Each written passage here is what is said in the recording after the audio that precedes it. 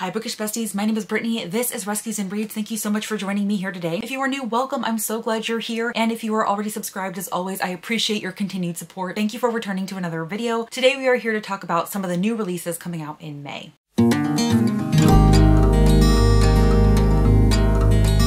Alright everybody, today we are here to talk about some additional notable new releases that are coming out in May. If you are new to my new release videos, that I wanted to go ahead and quickly remind everybody that the new releases that I'm going to talk about today, it's not meant to be a comprehensive list, because prior to doing this new release video, I also do a book of the month prediction video. And all of the books that I mentioned in that video are also new releases that are coming out. So these are just the handful of new releases that are left over that I think you might want on your radar after having filmed that book of the month prediction video. So if you're interested in hearing a lot more about some fantastic new releases that are coming out in May, please feel free to check out that book of the month prediction video, which I will try to remember to leave linked down below. So now that that's all out of the way, let's go ahead and jump into the new releases, starting of course with the very first Tuesday in May, which is going to be May 7th. Now this first one that I want to talk to you about is one that I'm actually quite excited about because it's a new release by Serena Bowen, and while it does include a romance, it's not actually a romance. It is a thriller, or more accurately, it's probably going to be like a romantic suspense, and I believe this is her first time doing anything like this, and so I'm really excited to see what she can do with the story. It is called The 5-Year Lie, and it's considered a domestic thriller. It says, she thought it was love, then he vanished. On an ordinary Monday morning, Ariel Cafferty's phone buzzes with a disturbing text message. Something's happened, I need to see you. Meet me under the candelabra tree ASAP. The words would be jarring from anyone, but the sender is the only man she ever loved, and it's been several years since she learned that he died. Seeing Drew's name pop up is heart-stopping. Ariel's gut says it can't be real, but she goes to the tree anyway. She has to. Nobody shows, but the text upends everything she thought she knew about the day he left her. The more questions she asks, the more sinister the answers get. Only two things are clear. Everything she was told 5 years ago is wrong, and someone is still lying to her. The truth has to be out there somewhere. To safeguard herself and her son, she'll have to find it before it finds her, and with that, the answer to what became of Drew. For fans of Laura Dave and Julie Clark, but with a heart-stopping romance that only Serena Bowen can execute, The 5-Year Lie is a spine-tingling thriller that will have you guessing until the very end. So yes, this is definitely giving me The Last Thing He Told Me by Laura Dave vibes, although I'm hoping that this is a little bit better executed, because I found The Last Thing He Told Me to be quite underwhelming, but I'm absolutely willing to give this book a try. I really enjoyed the True North series by Serena Bowen, and I want to see what she can do in the thriller genre. So this is one that I am certainly excited to see coming out on May 7th. Next on May 7th, one that recently came to my attention is a book called When Cicadas Cry by Caroline Cleveland. It sounds like it's going to be like a southern kind of gothic thriller, and you know I love those. I find them to be very atmospheric. This says, a high-profile murder case. A white woman has been bludgeoned to death with an altar cross in a rural church off Cicada Road in Walterboro, South Carolina. Sam Jenkins, a black man, is found covered in blood, kneeling over the body. In a state already roiling with racial tension, this is not only a murder case, but a powder keg. A haunting cold case. 2 young women are murdered on quiet Edisto Beach, an hour southeast of Walterboro, and the killer disappears without a trace. 34 years later, the mystery remains unsolved. Could there be a connection to Standers' case? And Standers is referring to Zach Stander, who is a lawyer in this story. And then it says, a killer who's watching. Stander takes on Jenkins' defense, but he's up against a formidable solicitor with powerful allies. Worse, his client is hiding a bombshell secret. When Addie Stone reopens the cold case, he discovers more long-buried secrets in this small town. Would someone kill again to keep them? I am absolutely down for this one. This one sounds phenomenal, and I'm absolutely adding it to my TBR because this sounds like it's going to be right up my alley, and there's definitely like kind of vibes of A Time to Kill by John Grisham in there as well. So if that sounds like something you might be interested in, please be sure to keep this on your radar for the 7th. And then I only have one more to talk to you about for May 7th. It is Carly Fortune's newest release called This Summer Will Be Different. Y'all know that I read Every Summer After by Carly Fortune, and I absolutely loved it. That book hit me harder than I was expecting it to. It was a very surprising 5 stars. I haven't read her other release called Meet Me at the Lake, but I'm very excited to do so. I'm just really intrigued by the synopses of her stories, and based on my emotional reaction to Every Summer After, I'm hoping that I continue to have that with her books. It says, Lucy is the tourist vacationing at a beach house on Prince Edward Island. Felix is the local who shows her a very good time. The only problem? Lucy doesn't know he's her best friend's younger brother. Lucy and Felix's chemistry is unreal, but the list of reasons why they need to stay away from each other is long, and they vow to never repeat that electric night again. But it's easier said than done. Each year, Lucy escapes to PEI for a big breath of coastal air, fresh oysters, and crisp vinho verde with her best friend Bridget. Every visit begins with a long walk on the beach beneath soaring red cliffs and a golden sun, and every visit Lucy promises herself she won't wind up in Felix's bed again. If Lucy can't help being drawn to Felix, at least she's always kept her heart out of it. When Bridget suddenly flees Toronto a week before her wedding, Lucy drops everything to follow her to the island. Her mission is to help Bridget through her crisis and resist the one man she's never been able able to. But Felix's sparkling eyes and flirty quips have been replaced with something new, and Lucy's beginning to wonder just how safe her heart truly is. So I'm here for it. I'm intrigued. Like I said, I absolutely adored Every Summer After, and I'm really hoping I adore Meet Me at the Lake as well. And so I know a lot of you are fans of Carly Fortune, and I wanted to go ahead and mention this one here. All right, then moving on into May 14th, the first book that I want to talk to you about seems like it's going to be a magical realism romance. It's called The Honey Witch by Sydney J. Shields. It says 21-year-old Marigold Claude has always preferred the company of the spirits of the meadow to any of the suitors who've tried to woo her. So when her grandmother whisks her away to the family cottage on the tiny Isle of Innisfree with an offer to train her as the next Honey Witch, she accepts immediately. But her newfound magic and independence come with a price. No one can fall in love with the Honey Witch. When Lottie Burke, a notoriously grumpy skeptic who doesn't believe in magic, shows up on her doorstep, Marigold can't resist the challenge to prove to her that magic is real. But soon Marigold begins to care for Lottie in ways she never expected. And when darker magic awakens and threatens to destroy her home, she must fight for much more than her new home at the risk of losing her magic and her heart. Okay, so not only is this a romance, but it is a sapphic romance, and there's some magic woven in there. So it definitely sounds like it's going to be sweet, possibly a little bit heartwarming, but it sounds like there could be a little bit of darker elements in there. And I don't know, I just found this to be very atmospheric. I was really enjoying the vibes that I was getting from it, so I wanted to mention it here. Again, this is The Honey Witch by Sydney J. Shields, coming out on May 14th. All right, another release that is coming out on May 14th that I wanted to quickly mention is the newest release from Elle Kennedy. It is called The Dixon Rule, and it is the second book in her Campus Diary series. Elle Kennedy is a pretty well-beloved romance author here in the online bookish community. I really don't want to read anything about the synopsis just in case it spoils anything from the first book, but I do believe that this contains a fake dating trope, so if you like Elle Kennedy, if you like fake dating, this might be one that you want to check out. Be on the lookout for this one on May 14th. And then the final book that I wanted to mention for a May 14th release is the newest release by Christina Henry. It is called The House That Horror Built. It says Harry Adams has always loved horror movies, so it's not a total coincidence that she took the job cleaning house for movie director Javier Castillo. His forbidding Greystone Chicago mansion, Bright Horses, is filled from top to bottom with terrifying props and costumes, as well as glittering awards from his career making films that thrilled audiences, until family tragedy and scandal forced him to vanish from the industry. Javier values discretion, and Harry has always tried to clean the house immaculately, keeping her head down and keeping her job safe. She needs the money to support her son. But then she starts hearing noises from behind a locked door. Noises that sound remarkably like a human voice calling for help, even though Javier lives alone and never has visitors. Harry knows that not asking questions is a vital part of working for Javier, but she soon finds that the sinister house may be home to secrets she can't ignore. So I've actually never read a Christina Henry before. I know that she kind of alternates back and forth between thrillers and horrors, as well as kind of like darker fairy tale retellings. I know she had like that complete series of Alice in Wonderland retellings, and I know that some of y'all are a fan of hers, so I wanted to go ahead and mention this here. All right, and then moving on into May 21st, which actually appears like it's going to be the biggest release week in May. I definitely have the most to mention for this date, starting with the one that I'm most anticipating for May, and that's Ruth Ware's newest release, One Perfect Couple. I'm absolutely hyped to get another new release from Ruth Ware, and this one seems like it's going to be an isolated thriller set on a deserted island, so that is completely right up my alley. And of course there's going to be like and then there were none aspects to this. It says Lila is in a bit of a rut. Her postdoctoral research has fizzled out. She's pretty sure they won't extend her contract, and things with her boyfriend Nico, an aspiring actor, aren't going great. When the opportunity arises for Nico to join the cast of a new reality TV show called One Perfect Couple, she decides to try out with him. A whirlwind audition process later, Lila finds herself whisked off to a tropical paradise with Nico, boating through the Indian Ocean towards Ever After Island, where the two of them will compete against 4 other couples in order to win a cash prize. So we've got like a reality television show in here. I'm not really sure how I feel about that, but I'm willing to give it a shot. Not long after they arrive on the deserted island, things start to go wrong. After the first challenge leaves everyone rattled and angry, an overnight storm takes matters from bad to worse. Cut off from the mainland by miles of ocean, deprived of their phones, and unable to contact the crew that brought them there, the group must band together for survival. As tensions run high and fresh water runs low, Lila finds that this game show is all too real and the stakes are life or death. All right, so there are some things about this that I really like and some that I don't. I actually recently read a thriller by Will Dean that had that reality television show aspect to it, although definitely a different take than what Ruth Ware is trying to do here. I don't really love the idea of a reality television aspect to it, but like I said, I absolutely love Ruth Ware. I'm probably going to read absolutely everything that she's ever written. I've read her to zero up until this point, and I love me a good isolationist thriller, so we will absolutely be reading this one and see how she does. Another really notable release that is coming out on May 21st is the newest release by Stuart Turton called The Last Murder at the End of the Road. I know that he is really highly acclaimed at this point. I haven't actually read anything by him, but I know The 7.5 Deaths of Evelyn Hardcastle was a very, very popular book when it was first released. This says, solve the murder to save what's left of the world. Outside the island, there is nothing. The world was destroyed by a fog that swept the planet, killing anyone it touched. On the island, it is idyllic. 122 villagers and 3 scientists living in a peaceful harmony. The villagers are content to fish, farm, and feast, to obey their nightly curfew, to do what they're told, fault by the scientists. Until, to the horror of the islanders, one of their beloved scientists is found brutally stabbed to death, and then they learn that the murder has triggered a lowering of the security system around the island, the only thing that is keeping the fog at bay. If the murder isn't solved within 107 hours, the fog will smother the island and everyone in it. But the security system has also wiped everyone's memories of exactly what happened the night before, which means that someone on the island is a murderer and they don't even know it, and the clock is ticking. So it definitely sounds like there's going to be some type of like dystopian type twist to this. There's going to be a locked room aspect, as there's a very small cast of characters. They're all on this island being protected from the fog. So there's speculative aspects to this as well. This is very, very interesting. Like I said, I've never read anything by Stuart Turton before, but this one has certainly got me intrigued. And again, this one is coming out on the 21st. And another one that's coming out on the 21st that I know a lot of people are highly anticipating is the newest release from Stephen King called You Like It Darker. This is just a collection of 12 short stories. It says here, you like it darker? Fine, so do I, writes Stephen King in the afterword to this magnificent new collection of 12 stories that delve into the darker part of life, both metaphorical and literal. King has for half a century been a master of the form, and these stories about fate, mortality, luck, and the folds in reality where anything can happen are as rich and riveting as his novels, both weighty in theme and a huge pleasure to digest. That's really all I'm going to say about it. Like I said, this is not a full-length novel. This is 12 short stories, but if you are a huge fan of Stephen King, if you plan to basically read anything he writes, this is one that you're going to want to keep your eye out for on the 21st. Also coming out on the 21st is the newest release by Kevin Kwan. He is the one that is best well known for Crazy Rich Asians, and this one is called Lies and Weddings. This blurb just says, a forbidden affair erupts volcanically amid a decadent tropical wedding in this outrageous comedy of manners from the iconic author of Crazy Rich Asians. And a globe-trotting tale that takes us from the black sand beaches of Hawaii to the skies of Marrakesh, from the glitzy bachelor pads of Los Angeles to the inner sanctums of England's oldest family estates, Kevin Kwan unfurls a juicy, hilarious, sophisticated, and thrillingly plotted story of love, money, murder, sex, and the lies we tell about them all. So I'm just getting some good, fun vibes here. It sounds like it's not going to be something that takes itself too seriously. It sounds like there's going to be a lot of humorous aspects to it. I've never actually read a Kevin Kwan, so I don't know if his stories ever dive into the deeper territories, the darker territories, so you'll have to let me know. But for those who are fans of Kevin Kwan, be on the lookout for this one on the 21st. Also on the 21st, we have The Main Character by Jacqueline Goldis. She wrote The Chateau, which I haven't read, but I know was getting a lot of buzz. It says, reclusive, mysterious author Ginevra X is famous for her unusual approach to crafting her big best-selling thrillers. She hires real people and conducts intensive interviews, then fictionalizes them. Her latest main character, Rory, is thrilled when Ginevra presents her with an extravagant bonus, a lavish trip along Italy's Mediterranean coast on the famed, newly renovated Orient Express. But when Rory boards the train, she's stunned to discover that her brother, her best friend, and even her ex-fiance are passengers, all invited by Ginevra, all hiding secrets. With each stop, it becomes increasingly clear that Ginevra has masterminded the ultimate real-life twisty plot, with Rory as her main character. And as Ginevra's deceptions mount and the lies and machinations of Rory's travel companions pile up, Rory begins to fear that her trip will culminate like one of Ginevra's books, with a murder or two. In the opulent compartments of the iconic train, Rory must untangle the shocking reasons why Ginevra wanted them all on board, and to what deadly end. That's another one that sounds like it's going to be a good fun time. You have people all trapped on a train, something sinister is going on. Rory doesn't really understand why all of these people from her life are there on the train, and she has become the main character in this writer's newest story, if you will. So if that sounds interesting to you, I'm a little bit intrigued, I've got to be honest, but like I said, I've never read The Chateau, so this one I'm not entirely sure if I should be hyped to read or not. You'll have to let me know, but I did want to go ahead and mention it here. And this last one that I want to mention for the 21st is actually one that I considered including in the book of the month prediction video. I know that there were a lot of people that thought that this could be a contender, and it still absolutely could be in like the literary contemporary field. It is called I Hope This Finds You Well by Natalie Sue, and I just really dug the synopsis of this. It says, as far as Jolene is concerned, her interactions with her colleagues should start and end with her official duties as an admin for Super Shops Inc. Unfortunately, her irritating, incompetent coworkers don't seem to understand the importance of boundaries. Her secret to survival? She vents her grievances in petty email postscripts, then changes the text color to white so no one can see that. That is, until one of her secret messages is exposed. Her punishment? Sensitivity training, led by the suspiciously friendly HR guy Cliff, and rigorous email restrictions. When an IT mix-up grants her access to her entire department's private emails and DMs, Jolene knows she should report it, but who could resist reading what their coworkers are really saying? And when she discovers layoffs are coming, she realizes this might just be the key to saving her job. Plan is simple: gain her boss's favor, convince HR she's Super Shops material, and beat out the competition. But as Jolene is drawn further into her coworkers' private worlds and realizes they are each keeping secrets, her carefully constructed walls begin to crumble, especially around Cliff, who she definitely cannot have feelings for. Eventually, she will need to decide if she's ready to leave the comfort of her cubicle, even if that means coming clean to her colleagues. So this absolutely sounds like it's probably going to be like a comedy of errors. Maybe that sounds like there's going to be some quirky characters, there's going to be some secrets that are passed between emails, and our main character is going to know it all. I just absolutely loved the tidbit of her being very petty, being very passive aggressive aggressive by including things in her emails that are in white text that nobody can see. I just thought that was absolutely hilarious because I'm not going to lie, that just really appeals to me sometimes when I get those emails that really aggravate me. So I just thought that this sounded like a lot of fun and I wanted to mention it here in case you hadn't heard of it. All right, everybody, and now we are moving on into May 28th, and I actually only have one book that I want to talk about. It is the newest release from Alex Finley called If Something Happens to Me. It says, for the past 5 years, Ryan Richardson has relived that terrible night. The car door ripping open, the crushing blow to the head, the hands yanking him from the vehicle, his girlfriend Allie's piercing scream as she is taken. With no trace of Allie or the car, a cloud of suspicion hangs over Ryan, but with no proof and a good lawyer, he's never charged. Though that doesn't matter to the podcasters and internet trolls. Now Ryan has changed his last name and entered law school. He's put his past behind him. Until, on a summer trip abroad to Italy with his law school classmates, Ryan gets a call from his father. Allie's car has finally been found, submerged in a lake in his hometown. Inside are 2 dead men and a cryptic note with 5 words written on the envelope in Allie's handwriting. If something happens to me. Then halfway around the world, the unthinkable happens. Ryan sees the man who has haunted his dreams since that night. As Ryan races from the rolling hills of Tuscany to a rural village in the UK to the glittering streets of Paris in search of the truth, he has no idea that his salvation may lie with a young sheriff's deputy in Kansas working her first case, and a mobster in Philadelphia who's experienced tragedy of his own. In classic Alex Finley form, If Something Happens to Me is told by several distinct, compelling characters whose paths intersect, detonating into a story of twist after pulse-pounding twist. I actually find that very intriguing, but I'm a little bit hesitant because I read Every Last Fear by Alex Finley, which just came out last year. I think that was his newest release, and I didn't love it. I really didn't. I think I gave it a 3 stars, and I think that was probably being pretty generous. But this sounds like it's going to be a wild and twisty time. They're going to be going all over the world, and there's going to be a lot of different connections that are being made. This could definitely be one that I consider reading in the future, and I know that Alex Finley is growing in popularity as a thriller author, so I definitely wanted to make sure that this one was on your radar. All right, everybody, that is it. Those are just some of the additional new releases that I wanted to mention for May. If you have any other new releases that you want to mention, please feel free to do so down below to let everybody know some additional new releases that are coming out. I try to give as many new releases between this video and the book of the month prediction video as possible, so you have a really solid idea of what is coming out and so that you can add these books to your TBR. Or if you've made it to the end of this video and you are not feeling chatty, go ahead and leave me some type of tropical plant, tropical flower emoji like a hibiscus or a palm tree in honor of some of the tropical locations that are coming out in the books next month. And as always, if you like this video or if you just like me, please be sure to give it a big thumbs up and subscribe if you haven't already. I typically post 2 videos a week, one on Wednesdays, one on Sundays, and I would love to connect with you in any of those future videos or on any of my other social media platforms, which I always leave linked down below along with any books that I might talk about in a video. Until next time, y'all.